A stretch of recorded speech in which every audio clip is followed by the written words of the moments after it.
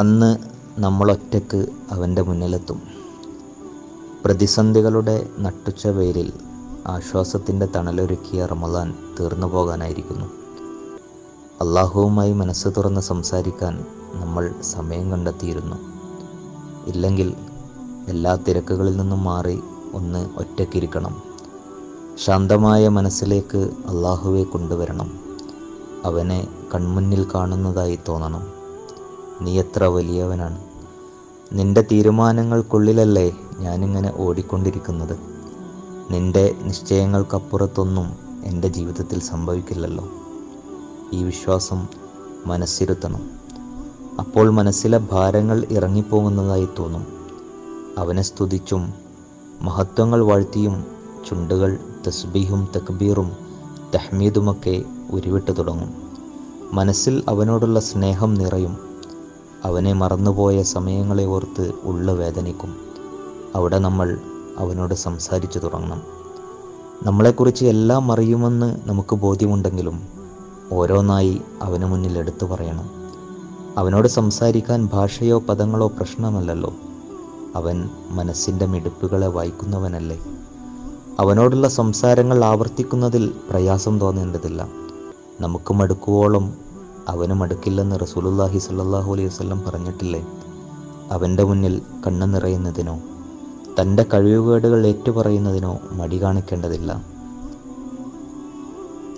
അവൻ്റെ മുന്നിൽ ദുർബലനാകുന്നത് വിനയവും അന്തസ്സുമാണല്ലോ. പശ്ചാത്താപം ആത്മാർത്ഥമാണെങ്കിൽ അള്ളാഹു കൂടുതൽ അടുത്തേക്ക് വരും. അവൻ കൂടെയുണ്ടെന്ന തോന്നൽ ശക്തമാകും. അവനാട് കൂടെയുള്ളതെങ്കിൽ പിന്നെ മറ്റാരില്ലെങ്കിലും എനിക്കെന്ത്. അവൻ്റെ സ്നേഹം നേടിയെങ്കിൽ പിന്നെ മറ്റെന്ത് നഷ്ടപ്പെട്ടാലെന്ത്. അങ്ങനെ നമ്മുടെ വേദനകൾ, സങ്കടങ്ങൾ, പരിഭവങ്ങൾ, ഭയാശങ്കകൾ, പ്രതീക്ഷകൾ, സ്വപ്നങ്ങൾ, ആഗ്രഹങ്ങൾ എല്ലാം അവന് മുന്നിൽ പറഞ്ഞു വെക്കുമ്പോൾ മനസ്സിൽ പ്രത്യേകമായൊരനുഭൂതി നിറയും.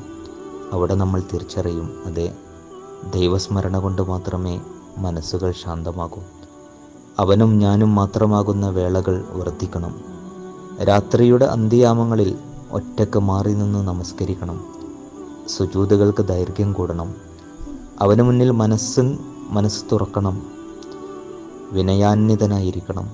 ചെയ്തുപോയ അപരാധങ്ങളെ ഓർത്ത് മനസ്സ് വേദനിക്കണം.